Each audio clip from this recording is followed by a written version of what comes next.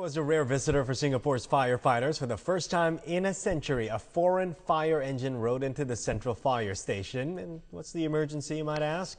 A mission to complete a world record attempt and raise money for charity. Sarah Gross with more. Meet Martha. She's no ordinary 16-year-old fire engine. She plans to travel 26,000 miles across the world in 9 months, hoping to attempt the Guinness World Record for the longest continuous trip for a fire engine. The journey, which began in London, aims to raise money for cancer-supporting charities.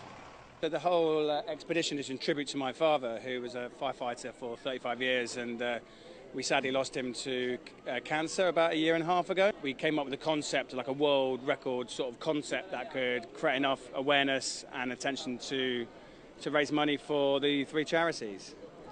Now, 13,500 miles later, Martha has made her way to Singapore after passing through 22 countries. And it hasn't been a smooth journey. She's put up with, no roads in Mongolia, driving through rivers. The roads in Laos are pretty poor, pretty bumpy.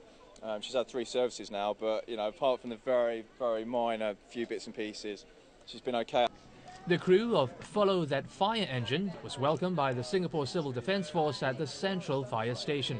This is the first time in 100 years that a foreign fire engine has rode into Singapore's Central Fire Station. Shortly after, Shaw Foundation presented them with a cheque to help their cause for cancer. After departing Singapore, Martha will continue her journey through Australia and Northern Africa before completing its mission back in London in April 2011.